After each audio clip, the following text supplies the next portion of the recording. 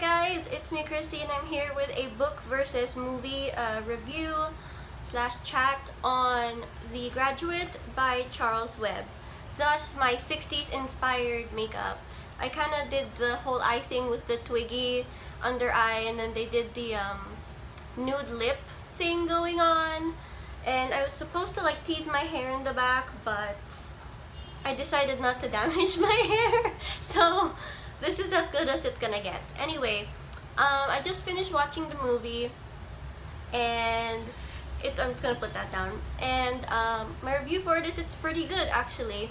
I thought in some sense it was better than the book, where mostly because the director included some of the actual conversations from the book, so that helped lend a sense of authenticity to the movie, where it was being true to the book. And of course, with these adaptations, you can't stop some changes from happening, but it made more sense in the movie rather than you have to go through it in the book.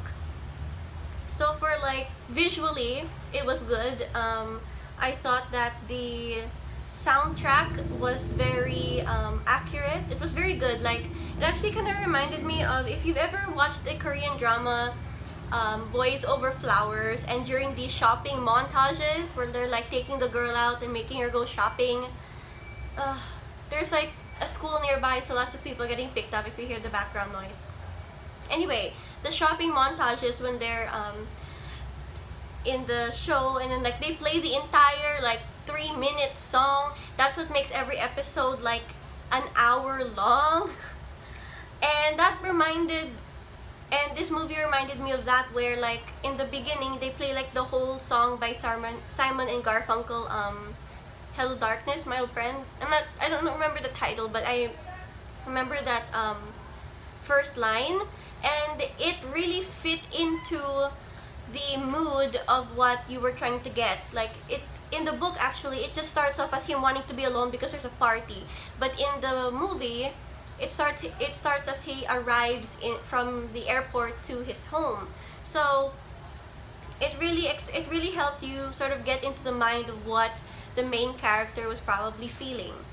And yeah, that's about it really for the I'm just looking at my notes, and most of it's about the soundtrack. Yeah, so that's it for the movie. Now for the book. Benjamin, the main character, comes home from college, and all he wants to do is be alone, but his parents are like, the so-and-sos are here, greet them, they want to say hello, they want to say congratulations. And he's like, Dad, I just want to take a walk, I just need to be alone, I need to focus on thinking about my future, because he comes home from graduate school and he's got this scholarship or something, a prize to be a teacher, and he realizes after all of these years at school, he doesn't want to be in education anymore. He doesn't want to go back to school. He doesn't even like referring to himself as an intellectual. And it's almost like from the start you get the feeling that his parents are so proud of him, that in a way they don't even really consider his feelings. They just think that what they think is what he thinks of himself. So they're like, oh, show them this, do this. There's even an argument between Benjamin and his father saying, I'm just a status symbol for you. And then later on you find out that his dad actually didn't think of it like that, and they have a heart-to-heart later on, because Benjamin he completely just doesn't go back to school. He's like, I believe he's a bit depressed, because all he does is stay at home, and he lays out in the pool like all day, and then his dad is like, you know, what are you doing with your life? And in the book it's very endearing, because his dad really does try to get his perspective on it.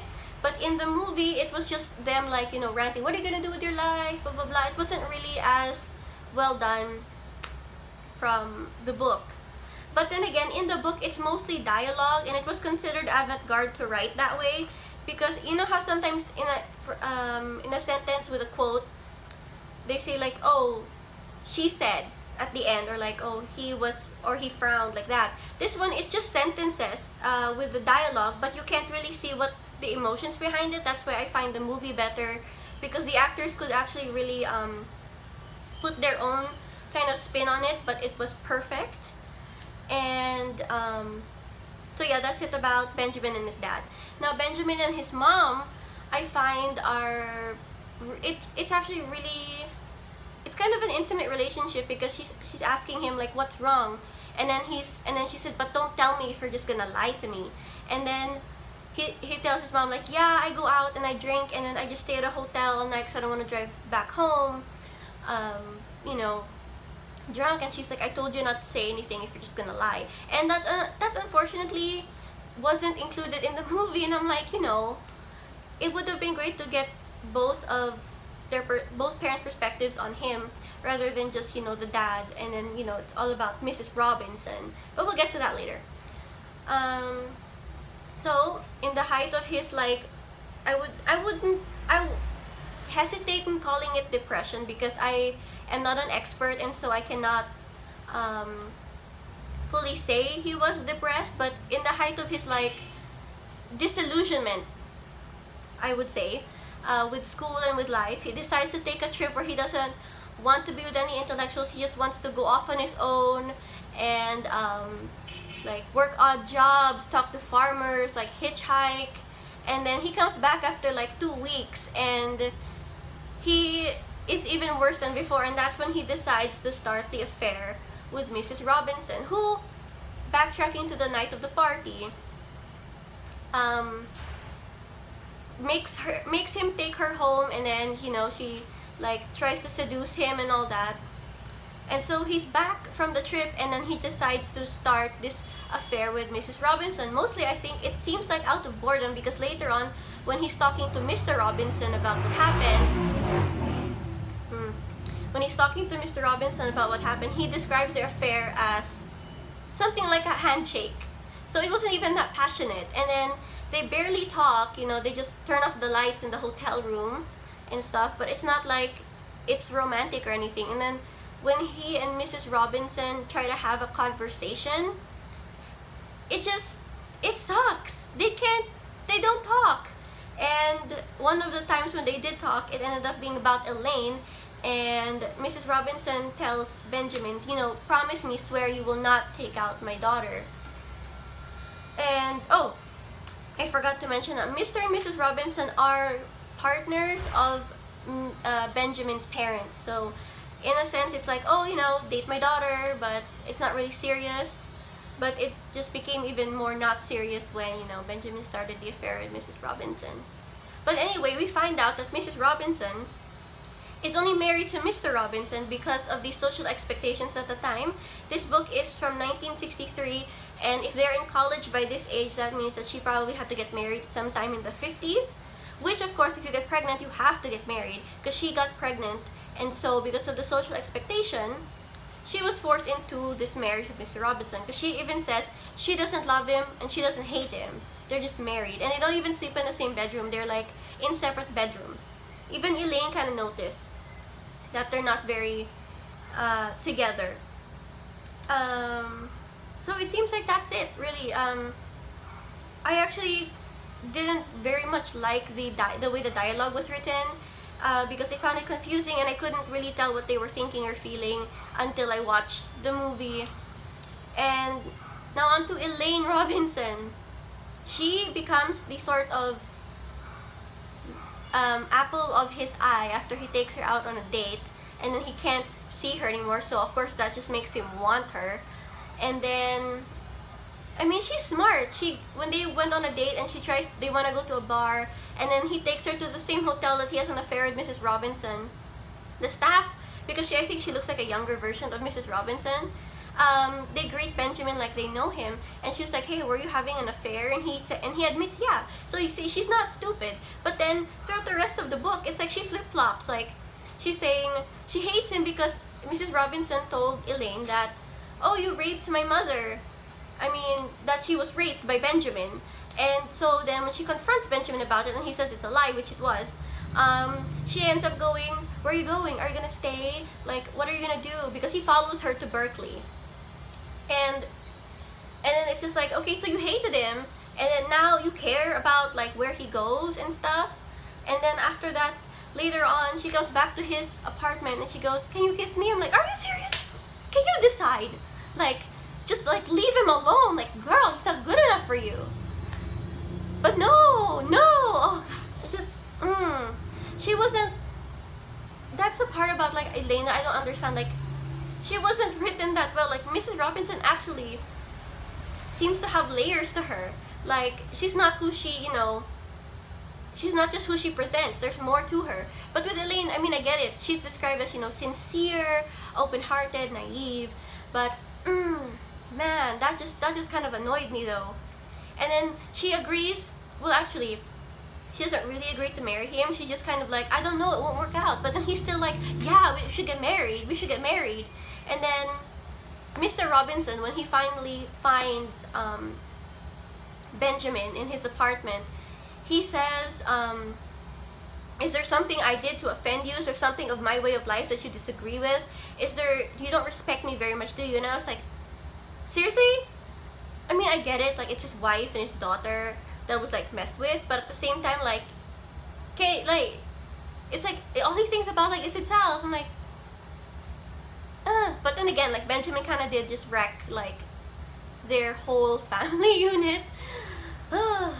Anyway, the dad takes Elaine, and then Benjamin finds out she's getting married, and then he interrupts the ceremony, and he escapes with her, and then they run on a bus. And in the book, actually, I find that the feeling or the sensation or the portrayal was quite almost the same as the movie. But in the book, there's a part where she goes, "Benjamin," and he goes, "What?" and then it just says the bus moves, and then that's the end of the book.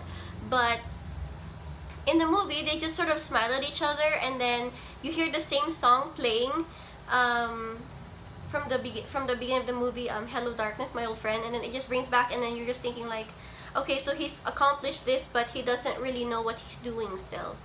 And it's beautiful because I read a review on this book, so I was trying to make sense of it because I had this overwhelming dislike of it. I liked the movie though, but then when I read the book, I was like, oh, I didn't like it very much.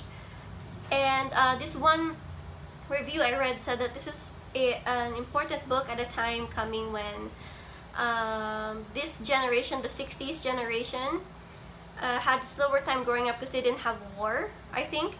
So, but their parents, because they had war, I think, the 40s and 50s,